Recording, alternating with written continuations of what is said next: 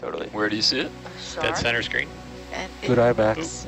Oh my We'll goodness. zoom Yeah, I in, didn't please. even see it. Yep, this is Aposturus. Probably.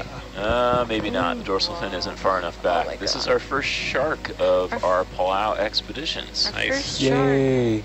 Yay. Max has been waiting to see a shark. I have been wearing my little tiger shark keychain in the hopes of manifesting a shark. This is definitely a juvenile. A baby shark? Another one of the cusk eels in the background, but yeah, this is a very small individual. Feels like there's a lot of juveniles on this seabound. Okay, we'll come wide, Who please. fit in your pocket, like the keychain. Yes! The cutest! Baby shark, do do do do do. You had to pull that one. So what I want to see, this could be a lantern shark, possibly. Yeah, go for it, Max. I'm looking for the spines in front of the dorsal fins, which are most certainly there. The one in the back is really tall. That's beautiful. So this is probably this is an etmopterid shark or a lantern shark. There are many species, so I am not going to try to guess which one. But these sharks are, as their name implies, lantern shark. They are covered with very small light-producing organs all over their bodies, which you cannot see in this video. And these sharks glow. There's a recent study that came out just a few years ago on the bioluminescence of these sharks, and they actually highlight those spines that you can see on the dorsal fins.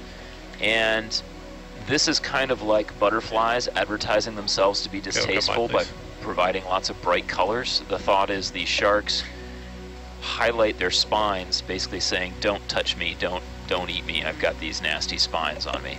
That's cool.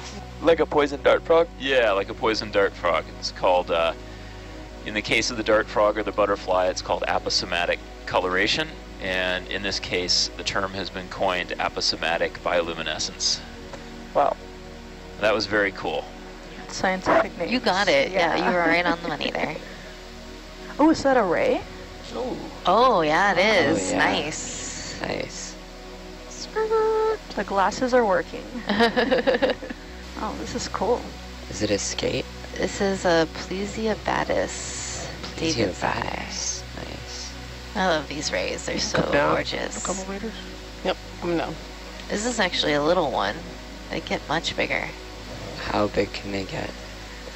We've definitely seen them like even a meter across. Wow. So in the tail, you can see that, The stinging? yeah, the sting thing. It's pretty incredible. I like how you can kind of see its veins. Yeah. Yeah, I was gonna say, very beautiful on the, do we call them, is the correct morphology term flaps? I think it's wings. Wings. Yeah, wing sounds better. But, you know, the fun scientific term is sea flap flap. Sea flap flap, sea pancake. I'll come down a little more.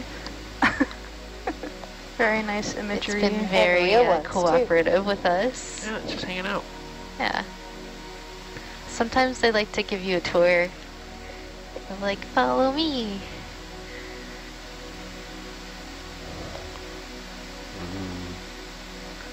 Really see the eyes.